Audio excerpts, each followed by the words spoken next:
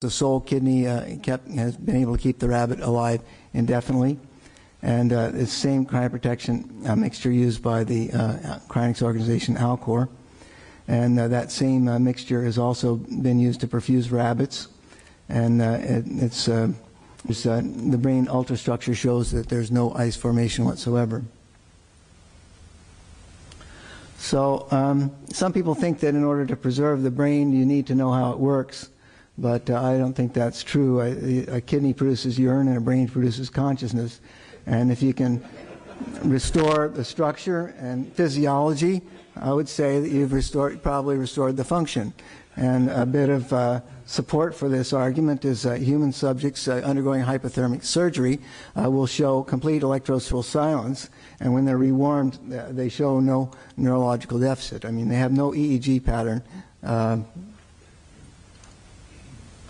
So one problem with cooling, though, is that when you go from minus 130 degrees Celsius liquid nitrogen temperature, you can cause thermal stress, which will produce cracking. And by physical law, you should be able to cool slowly enough to prevent cracking, but you might have to spend years doing that. And we just don't have that time, so we cool reasonably several days to get to liquid nitrogen temperature. And there have been plans made to store at near minus 130 degrees to avoid this cracking problem. But cracking is really not anywhere near as damaging as freezing, so that's some consolation. Now, let's move on to the subject of dead. We're working with supposedly people who are dead. Until the 1950s, it was believed that once your heart stopped, you're permanently dead. But now it's common that people who've received CPR and defibrillators within 6 minutes of cardiac arrest are so-called brought back to life. Some people have the misconception, though, that after the 6 minutes, the brain is irreversibly damaged or destroyed from the ischemic injury. But actually, Peter Safar showed over 30 years ago that dogs could survive 12 minutes of cardiac arrest when he treated them with epinephrine, heparin, and dextran 40. And more recently, another team showed that they could, just by increasing cerebral perfusion pressure, the 6-minute limit could be extended to 12 minutes. Neurons are actually fairly tolerant of ischemia. If you stop the blood flow in the cerebral cortex of a rat, it takes 6 hours before 15% of the neurons become necrotic.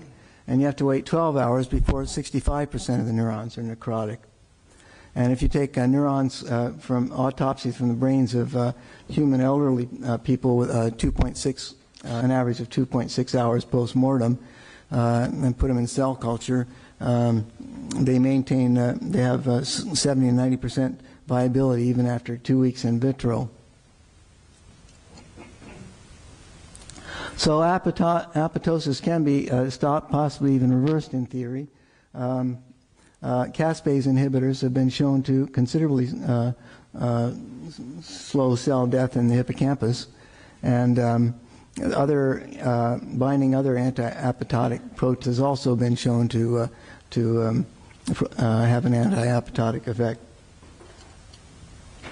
So aside from ischemic injury, there's reperfusion injury that happens if you start the circulation more than about 15 to 30 minutes after ischemia. Much of the oxygen gets converted to superoxide. And superoxide damages the endothelium quite a lot, but it doesn't do so much damage to the parenchyma. And also in restarting the circulation, most of the superoxide converts almost all available nitric oxide to peroxynitrate, which also very much damages the endothelium. So when's the brain destroyed? Well, we do know that it's rare for a person who's experienced more than 6 minutes of ischemia to be released from a hospital without neurological damage. But the problem is that after 6 minutes, the currently irreversible process of apoptosis starts. And most ischemic damage is actually and reperfusion damage is to the blood vessels, not to the brain. So future medicine may be able to repair the blood vessels and stop or reverse the apoptotic process in patients. Let's see. Okay, there's a continuum between life and death. We notice that going from fetus to adult, there's an emergence of consciousness, and going from an adult undergoing neurodegeneration, there's disappearance of consciousness. Just when the heart stops, just because doesn't mean that the brain is instantly destroyed. When the heart stops, most body cells are still alive, and it takes hours for the tissues to die and decompose. Hours to days. Death is a process, it is not an event. It's also worth considering that information storage in the brain may be redundant, because stroke victims often recover a lot of function. Well, in Cryonics, we actually don't want to wait 6 minutes or any longer than we have to. I'm just trying to say that death is not what people often imagine it is. We try to get people to arrange funding and their contracts well ahead of time if they're terminal, so that we can begin action immediately when death is pronounced. And give medications, once death is pronounced, give medications, restore circulation and respiration while cooling in an ice bath. Then replace the blood with vitrification solution, quickly cool to minus 120, and then slowly cool to minus liquid nitrogen temperature, and store in liquid nitrogen, and hopefully eventually reanimate them.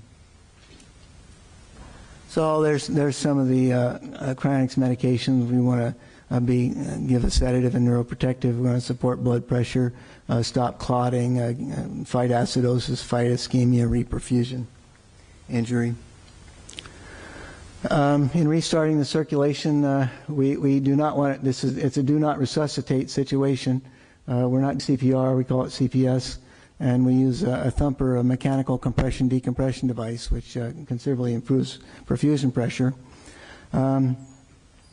Ice water will rapidly conduct heat from the body, and especially if the water is flowing. And also if the blood is circulating, you've got the blood going, that also accelerates cooling. So there's an ice bath that we use, and you notice there's our AC/DC device. It looks like a plumber's helper, but it gives suction on the upstroke, and you get pressure on the downstroke, and so you get more circulation that way. And then once they're cooled to below 10 degrees Celsius, we perfuse them with vitrification mixture until the brain is completely saturated, and then cool to liquid nitrogen temperature and store in these big thermos bottle looking units that are not at all dependent on electricity. So that's an example of cooling curves. The blue line is the core body temperature of a cryonics subject, and the green line is the core brain temperature, and the red line is the skin temperature. So this just shows the rapid cooling to minus 120, and then the slow cooling to liquid nitrogen temperature of this particular person. So some people say that cryonics is not a science because no mammal has been cryonically preserved and revived, but no one's seen a proton, neutron, or electron either. Scientists often rely on indirect evidence to draw their conclusions. They predict the effect of years of global warming, determine technology to contain nuclear waste for hundreds of thousands of years. Parents cryopreserve umbilical cord stem cells in the expectation that future medicine can utilize them. Germ cells and DNA of extinct species are cryopreserved in expectations of future technology. So cryonic subjects may be preserved well enough to be revived, cured, and rejuvenated by future medicine. That's the assertion. So my conclusions are revival from cryonic preservation is not certain. I believe much indirect evidence indicates that cryonics may work. We do know that a body that's not cryonically preserved is soon destroyed. Rejuvenation by sense may not happen soon enough for many people living today. Cryonics could be an ambulance to the future for them.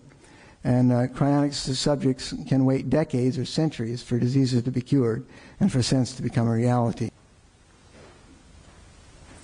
So I thank founder of the Cryonics Institute and our many volunteers and our many members and the 83 human subjects, we call them patients, who are currently in storage in liquid nitrogen with us.